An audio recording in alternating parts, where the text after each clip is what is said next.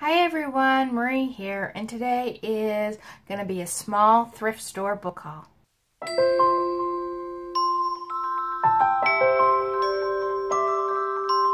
So we took my stepdaughter shopping to pick up a few things that she needed that she didn't have here with her.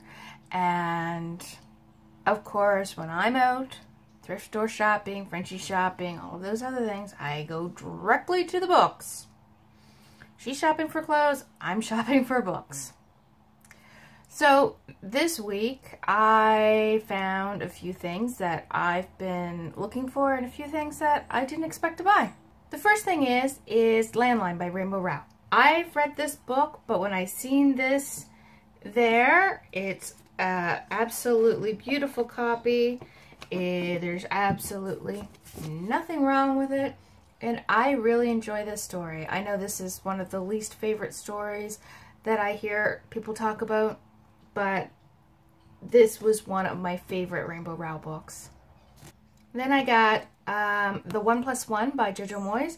I don't know what this is about, but I do know that I just read Me Before You by Jojo Moyes, and I liked the feelies of the book. So I figured that I would give another Jojo Moyes book a try.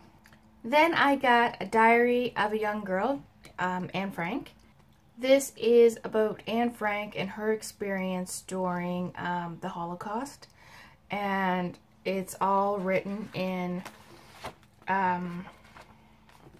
diary entries. My daughter has read this and she really enjoyed it. I just never got around to reading it. And when I found this copy, I figured, hey, I'll pick it up. That will give me a reason to read it. And then I found Where'd You Go, Bernadette? And honestly, I don't know what it's about. Yeah, I have no clue what it's about. But I see it around BookTube a lot, and I figured, hey, I will pick it up. It's not, you know, when I see things that I see a lot around BookTube, I have a hard time leaving them in a thrift store. And lastly, I picked up 6 books to the Soki Sako series.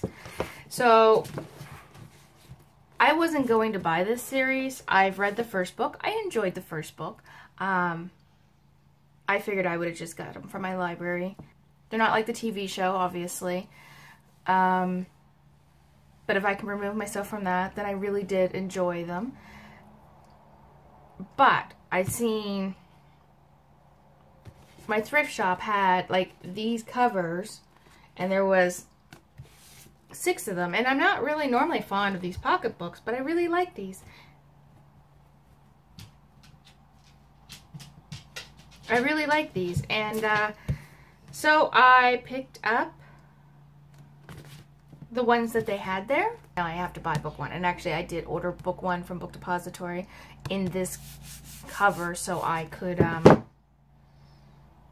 start reading it again, because it's been a long time since I read book 1.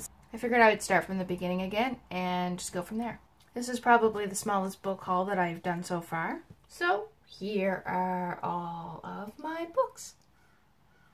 Have you read any of these? What about the Soki Sako series? Have you read those? And what do you think of the series? Is it hard for you to get past the fact that they're not like the True Blood show? Let me know in the comments below and we can chat about it. And until my next video, bye.